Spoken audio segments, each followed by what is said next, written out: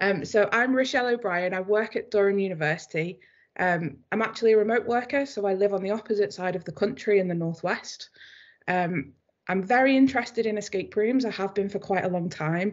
So interested that I'm now doing a PhD in it. And that has been a journey so far.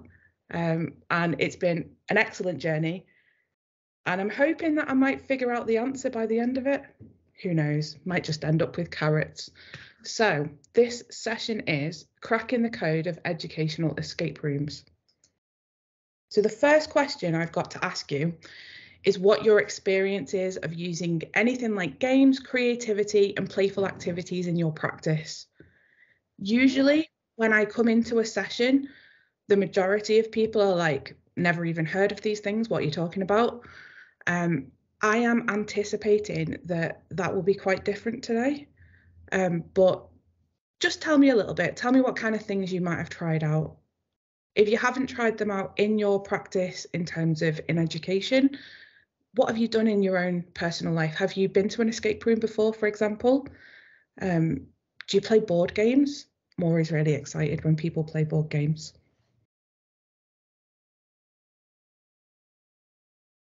Ah, excellent. We have some great lunches in here as well.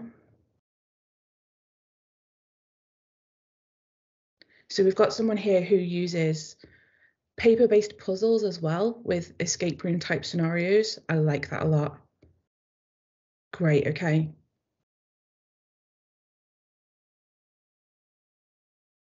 So apparently I can't send messages because I'm not a member of the chat, which is not very helpful. I'm hoping that it carries on coming through, or that might be a little bit challenging, but no problem. So you can write, Rachelle, if you want. Yeah, that would be great if you don't mind. Yeah, so we've got some zine making, board game quizzes and escape rooms, escape type scenarios with paper-based puzzle, creating and facilitating escape rooms for the library. Oh, interesting, escape rooms in a postcard. And Kahoot and Pangiotis, who said that, is speaking later, so maybe you can tell us more. Trying to trick your kids into learning through games, so spelling and word games. Excellent. Minecraft for education. Yeah, loads of great stuff coming out in the chat. And some Lego building as well. That all sounds great. So my next question, where and when do you have your best ideas? And while you're answering this question, I'm going to see if I can figure out why I can't see the chat, because that is not ideal. If anybody would like to unmute and speak about where and when they have their best ideas, please feel free.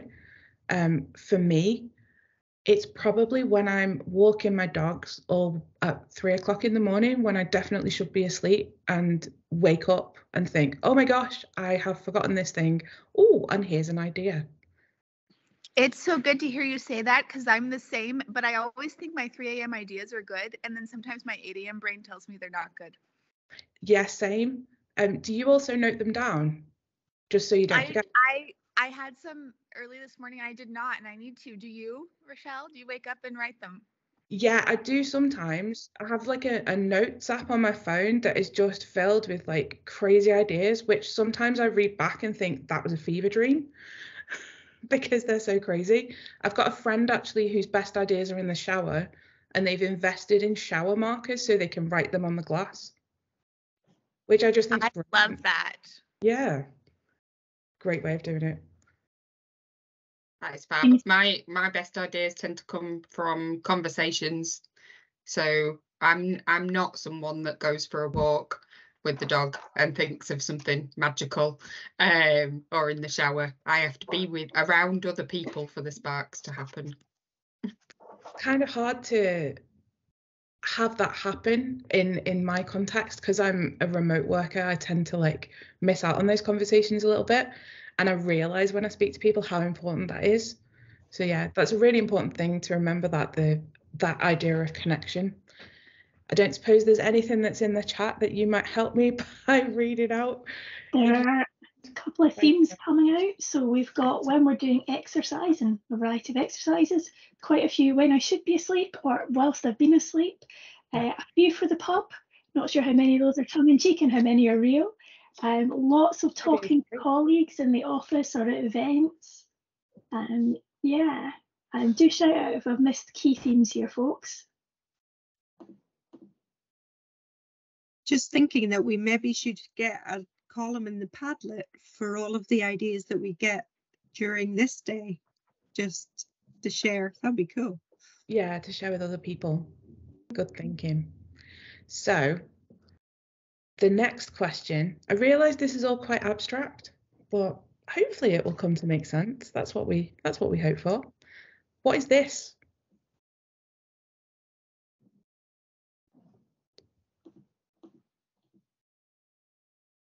Olive tree. Okay.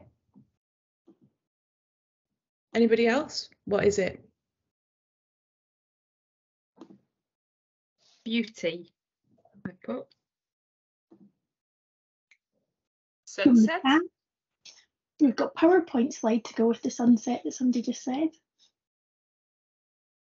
Yeah. So I think when I saw it, I thought it was a sunrise. So do we have other things that are coming through the chat as well? Peace. Is it a Myers-Briggs test? No, it's not a Myers-Briggs test. It's definitely not that. Or olive tree, sunrise and sunset are all coming out quite clearly. Space also came out. I love this. Nature. So the whole point of all of these questions and of this as well is to just demonstrate to you that everybody has a different perception of what it means to be creative, and everybody has a different experience of something that they see or something that they experience. So for me, this might be a sunset, but for you, it might just be a picture on a PowerPoint slide without any description. And everybody's approach to education and everybody's approach to an escape room, for example, is different. And one of the things that I try to make sure of when I'm working with people and when I'm using escape rooms in education is I try to encourage them to figure out their own path, figure out their own way of working with these activities. So that is hopefully something that you will see come through in today's session, because I am going to ask you and challenge you to come up with your own path through the session. And I am not going to know until you decide what it is that you are going to want. So would you like to get on with it, or would you like me to ask you some more questions? If you would like to get on with it, can you do a thumbs up reaction for me? Oh, we have a hands up reaction. Okay, thumbs up reaction. So you guys all want to get stuck in. We have a hands up reaction though. So if anybody has any questions at this point, you are more than welcome to ask. Given my lack of ability to see the chat, which is quite difficult, it might be good if you unmute your mic if you're wanting to ask a question, or just bring it up, and hopefully Rosemary might help me by reading it out. Sorry. Great, okay, so I am going to whiz us through then. So what is an escape room? I kind of feel like you already know this because you've attended a lot of stuff today. From my perspective, escape rooms are immersive environments where teams use teamwork and critical thinking skills to solve puzzles and escape themed rooms within a set amount of times. They've gained popularity all over the world, and now they're being used for higher education. If you go all the way back to the beginning, they were inspired by video games, which is something I may touch on or may not, depending on what you choose. So now I'm going to just very briefly go over why these things are useful in education from my perspective. So they use things like collaboration and teamwork. It can help with focus and motivation, and it can help with things like problem solving as well, and creativity and critical thinking. And these are all things that I'm exploring in my PhD. Now it's the point that you want to get to. So you're going to have to choose your adventure. You've got 4 options. You can either try out an escape room. I can tell you a little bit about where my encounters come from, why I'm interested in it, and give you a little bit of theory behind escape rooms. We can look at designing escape rooms and puzzles, or I can do some story time with you and give you some examples. There are combinations of these that mean that you can't do all of them, but depending on what you choose might mean that you can do more than one. If you decide to choose one over the others and you want further information, I will provide the further information after the session. So you won't necessarily miss out, but you can at least choose what it is you want to do. So with my chat challenges, now I'm going to try and figure out which reaction relates to which one so that you can vote for me and I can figure out which you would like to do. If you want to play, I'd like you to give me a thumbs up, but wait until I've finished telling you this and then you can react so I know which one it is. If you want to go through some theory, I would like you to give me a heart. If you would like to talk about designing escape rooms and puzzles, I would like the laughing face emoji, please. And if you want me to do some story time and give you some examples of where I've used them, I want the shocked emoji. I will be shocked if that is the choice. Oh, we have lots of, oh my gosh, this is going to be like really close. Okay, we have lots of laughing faces. This is interesting. I've never been in this position before. Okay, we can do it. Let's go for some designing escape rooms and puzzles. So, as I say, this is as much of a surprise to me as it is to you because I had no idea what you were going to choose. So I'm going to talk you through a little bit about puzzles and then I'm going to challenge you to go and do some yourself and come back and we're going to talk about it. So I am going to need breakout rooms for this one, if that is okay, Rosemary, just to give you a heads up. I'll let you know when that time comes, and I think breakout rooms of about 5 or 6 is probably a good number. Perfect, thank you for your help. So where do you start? I think the thing with escape rooms, people are often interested in them, but also some people can find that quite overwhelming because there's a lot to know. So the first place to start is to plan a narrative, and you need to think of it like a story. So you just need to have a start, a middle, and an end point. And then you think of your objectives and you think about what your learners might like to achieve in the activity. And then you might think about passwords and the answers. And I realise this probably seems like a lot, but to me it's pretty logical. You literally just go through this process and then repeat. And there comes a point where you go, all right, I feel comfortable now. I want to break the process. And when you've hit that point, that's the point when you know that you've tried it enough times and you can try it with other people. So the final step of it is to plan activities. And that's the part where you take things like your learning objectives and you lead your learners through to the end. So it might be a good idea to ask yourself how activities can lead to your objective. And that's the part where you get to think creatively. So all escape rooms start with a well-planned narrative. So that's something that I want you to keep in mind while you're doing your activity. So I am now going to ask you to have a go. And this is relating to puzzles. That's the section that you've chosen. So in a small group, what I'd like you to do is come up with a problem that you'd like students to solve. If you don't teach, just imagine you have a group of students or a group of people from wherever you might find them, anybody you fancy locking in a room. That's who your audience is going to be. I want you to try and think of a problem that you want them to solve. Then I want you to thought shower some solutions to your problem and see if you can figure out a solution that could work as a puzzle. I know that there's a lot of people here who have experience of using escape rooms and playing them, and I'm hopeful that you're going to end up with a fairly good balance of people with that experience in rooms. So that way you hopefully will be able to figure it out. And then how might you guide students to solve the puzzle? What clues are you going to use? I will put this in the chat before I start you off on it. if you're struggling a little bit with this, what I'm going to suggest, if it is that you, now if you bear with me, I'm going to navigate us backwards in a very weird way. There we go. We like some weird navigation, right? So if you're struggling with this at all, I want you to think about this creative thinking process. And if you come out of your breakout room and you've not come up with a puzzle, but you've gone through this process, that for me is a win. If you come out and you can't come up with a puzzle, don't worry, failing is the best part of escape rooms. So that also is a win.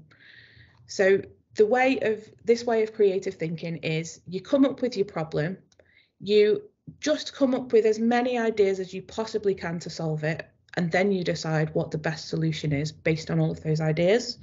One example I've had of this fairly recently that people came up with, the problem they wanted to solve was eating a cream egg without biting into it.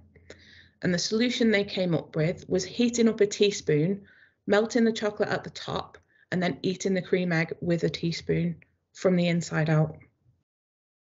So it really can be anything. I don't want you to take this too seriously because this is meant to be a fun day. So feel free to be as creative as you want with your development of a puzzle, but just keep in mind that you've got an audience. And when we come back, I'm going to ask you to share, if you're comfortable to do so, what it is that you've come up with.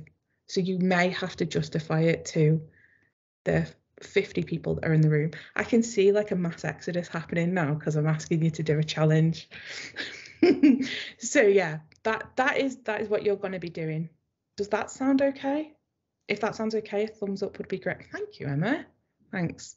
So I'm going to ask at this point if you wouldn't mind putting people into breakout rooms. And while you do that, I'm very hopeful that I can get my chat working again. I'm going to give you 15 minutes to do this activity. So I'm going to ask for you to be back by 35 past, if that's okay. Hopefully you can see the right thing. So this is a list of different puzzle types. So this is something that you may have already figured out, but escape rooms can have all sorts of different types of puzzles. You've already tried some out today. So you've had a go at some number and text puzzles. Logic puzzles are another one that are very popular.